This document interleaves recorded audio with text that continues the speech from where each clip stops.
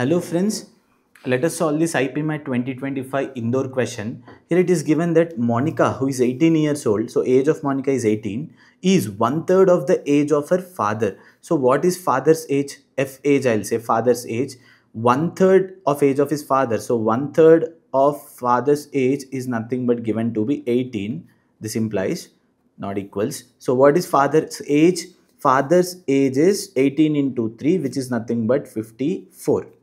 Similarly, it also said that the age at which she will be half the age of her father is how much? So let's say after this, after X years, after the current X years, Monica will be 18 plus X. Her father would be 44 plus X. Now it is said that at what age she will be half the age. That is, what X value, 18 plus X will be 54 plus X by 2.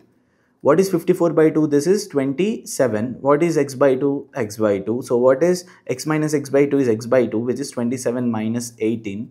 This is 9. So this implies x is equal to 18.